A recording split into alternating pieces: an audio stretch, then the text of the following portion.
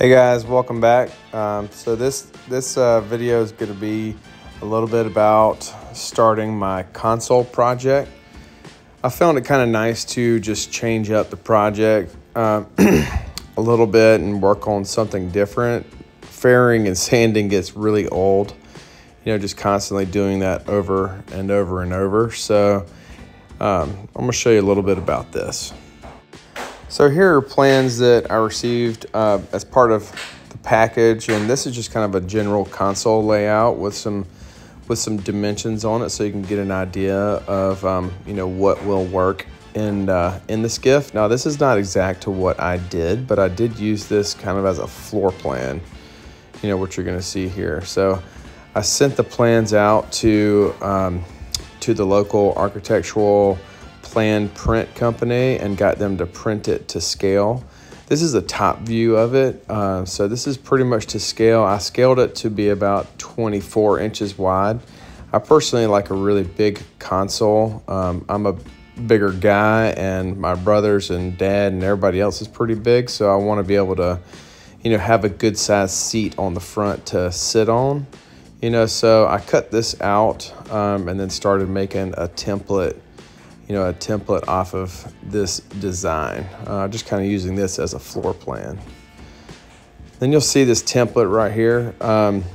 So that's just kind of my base right there, and it perfectly matches those planned cutouts. I really do like the design of this console. It's kind of got like a rounded taper on the sides. I think it just kind of gives it a really custom look.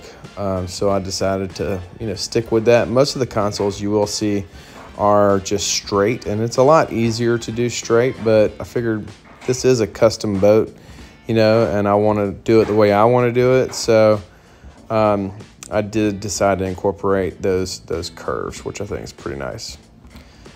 So next I started building my frame up. So I used that base, that base MDF, and then started mocking my frame up. I think I used like just some cheap 1/2 inch or 3/4 inch by 2 inch board, and I'm just kind of stitching that all together with MDF panels as kind of the base, like for the seat and all of that. And so this is the similar setup to building the hull.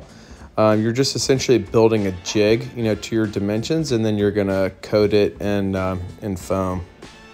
Here's a side profile of the Jig template for the console. Now, like I said, I do like a bigger console, and I did make this much wider, but I made sure to, make it as wide on the top so that I could fit a couple of the like Jim Lux cup holders, and then also have decent depth for a good size chart plotter. So I do like this, this size. It is really wide. Here's another shot, and it will give me a really good size area to put maybe 1 or 2 chart plotters or a radio VHF or whatever I want to do. So once you get this jig completed, then you can start applying foam pieces, and you can use cardboard to cut your templates out to size your foam, your foam properly. Here's a section or a shot from the front. It is a little bit rough, but as long as the dimensions of the edges are accurate and to scale and are straight, then it won't really matter, what you fill the jig with below that foam. It's just kind of holding those pieces up so that you get a good base to, put your foam on. So here you'll see I'm starting to add my foam panels on. I just took a template, like I showed you how to do that transom on the hull, and then laid it out on my foam sheets, my foam coring sheets. So you want to, put those on, and I'm screwing those up to the template with drywall screws again. It's pretty much the same process as building that hull.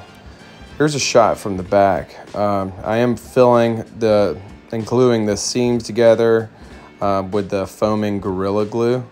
I am laying I'm laying some blue tape down so that Gorilla Glue does not stick to my template, and so they'll pop off of my template pretty easily. So here's a shot of what's going to be the dash area.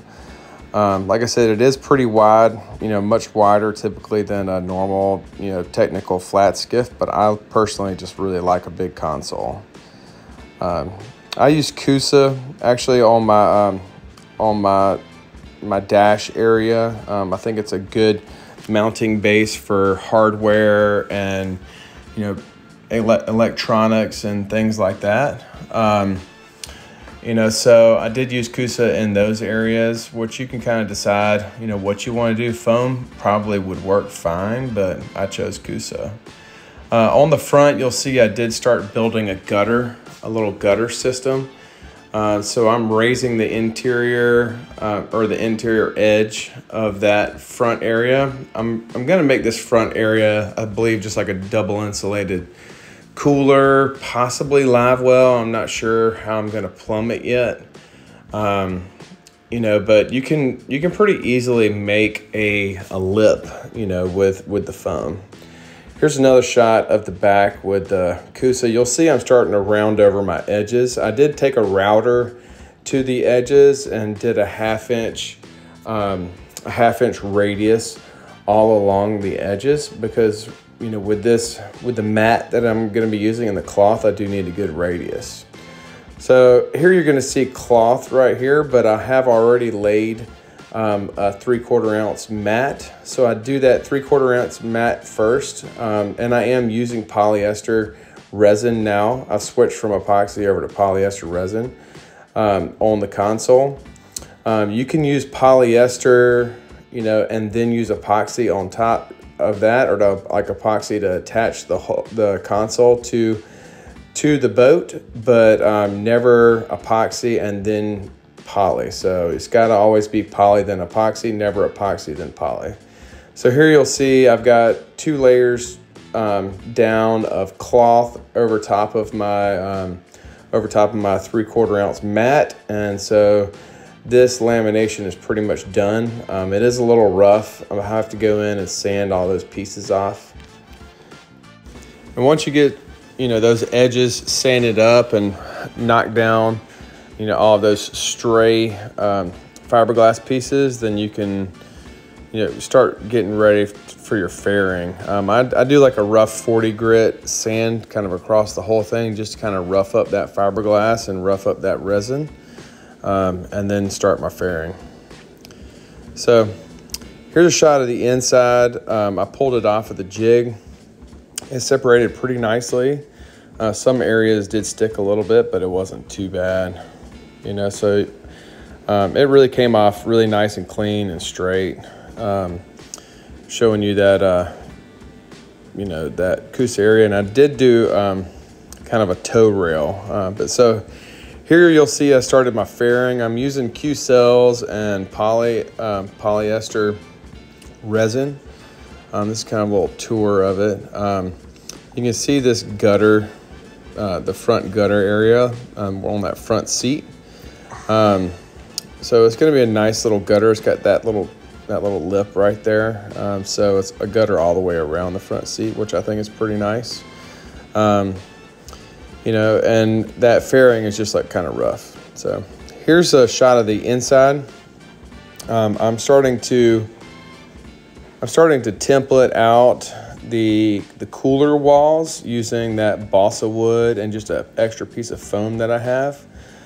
This is the same template method as the console, that I showed you before. And it works really well. You can get like a perfectly accurate template. So here you're gonna see these cooler walls that I've double walled with 2 sheets of foam. I glued them together with that foaming Gorilla Glue. Just kind of double wall all the way around.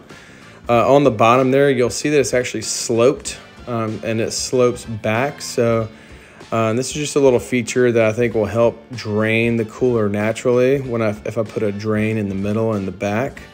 I want it inside the radiuses of that cooler, so I built a little radius out of some, I think 3 or 4 inch PVC that I waxed and used it as a mold. Laid 2 or 3 sheets of cloth on top, and so I'm going to lay these in. I'm going to trim them up to fit, and then put them in the corners in here and glue those in, and then I will fiberglass the inside of that, so there'll be like nice sweeping round edges, So here's just kind of a look at the front. You can see that gutter. Just doing my fairing. The fairing is rough. It needs to be sanded, and I honestly have a lot of fairing to go. Just a little bit of a walk around. You can see I do have a big electronics area and a nice little toe kick down here. I think that's just a really cool, custom feature that I see in some of these consoles. This is an Accelerator 24, I believe. I'm gonna try a Teak Helm pod. I just think that this is just like a super clean look. So it was my inspiration for, building this big console. It's just like really custom, and I just like the way this looks. Here's another shot of this Accelerator console. To me, that's just so sexy. Having that Teak Helm pod. I might even do a teak toe rail, depending. So that just looks great. Big front chair, cooler combo. That's honestly what I'm just trying to mimic. I love a lot of the features about this boat. It's just really nice with the recessed speakers you see in the front, and all those little custom features. It just kind of gives it like a high-end sport fish feel.